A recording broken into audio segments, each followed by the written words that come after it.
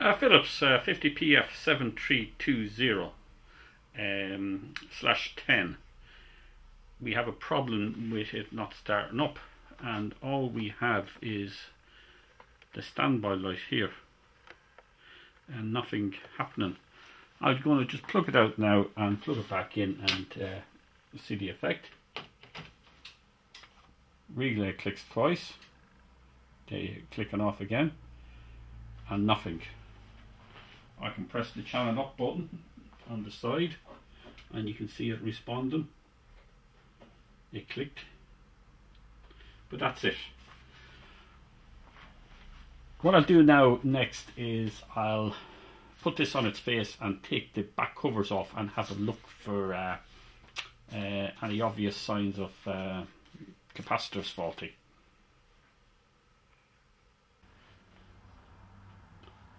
I have to back off and I've had a look at the power supply. It looks like it's been in use for a long time. There's a lot of dust and dirt on the power supply, but I can see straight away two capacitors here bulging. If we can just get a close-up shot of them.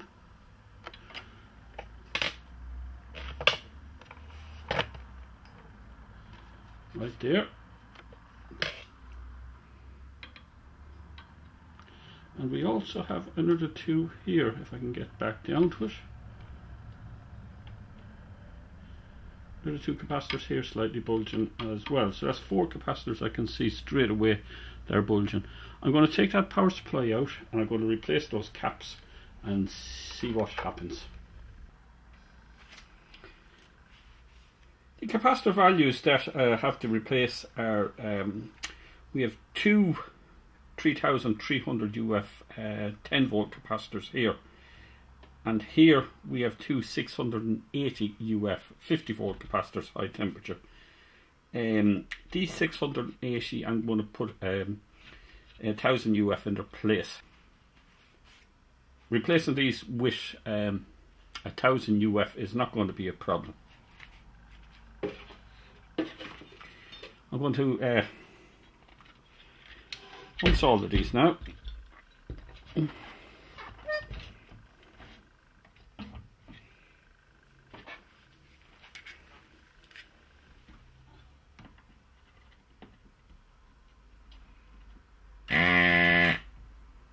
This is double-sided print.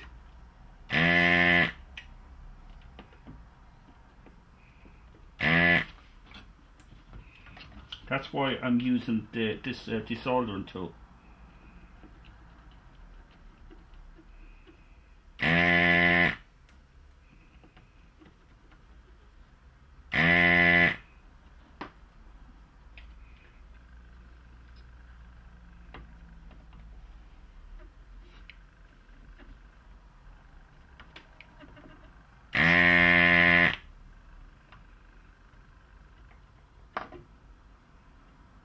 Capacitor just falls out.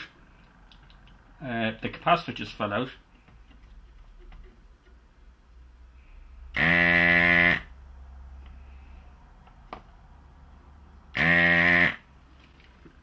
Does a good job, this tool. It's the actual model number is there, SC-7000, and it's made by Howard Electronic Instruments in the USA. It's very good for double-sided print.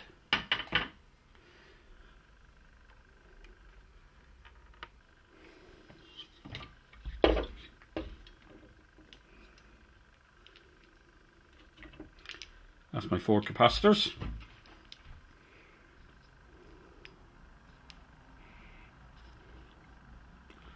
The two 680 and then two 3300 UF capacitors. I'm going to get some from stock and stick them in. I'm going to put these capacitors in now, and there's one thing you have to bear in mind when you're doing these capacitors, that they are polarity conscious. And if you look here on the board, there's striped markings on it. That's where the negative lead of the capacitor is orientated towards.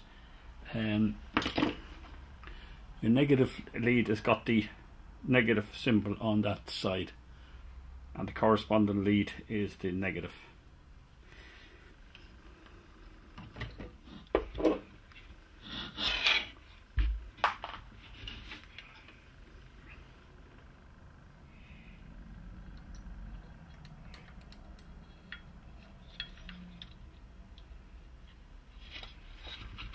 One in.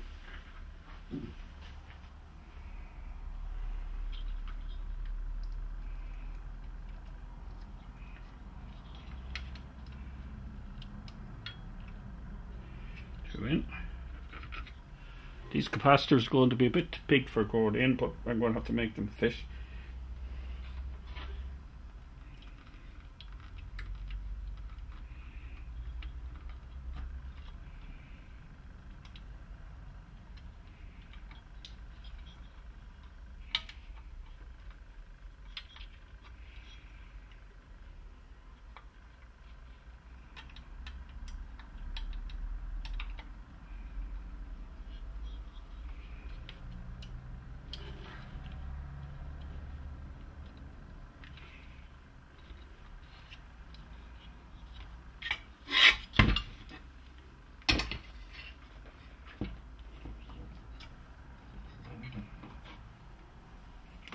I'll solder them in now using a standard soldering iron.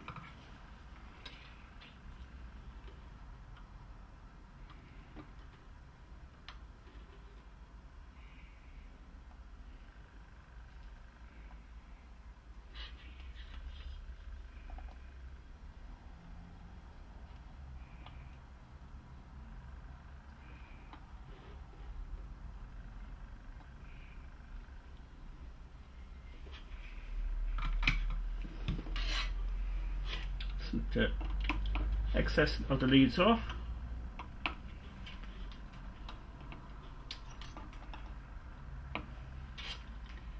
And then what we do is we clean up the PCB with some alcohol.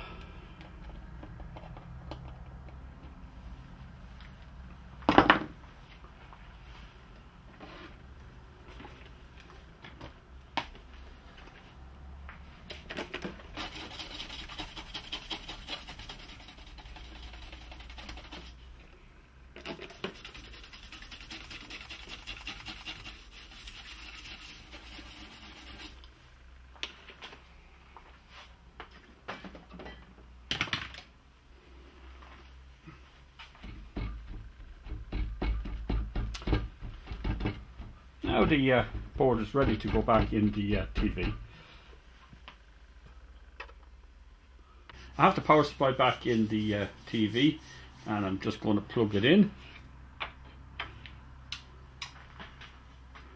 Relay clicked. Didn't hear it clicking off, didn't hear that second latch. And I'm just going to have a look underneath the unit, see can I see anything.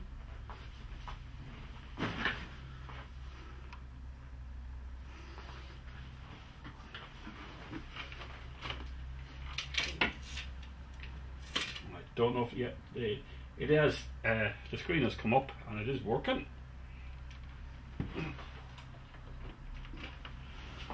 So what I'm going to do now is put the back on, put a stand on it, and put a signal into it and see what we have. Back is on the unit, stand is on, and I'm ready now to press the button on the remote to get it out of standby. Relay clicked.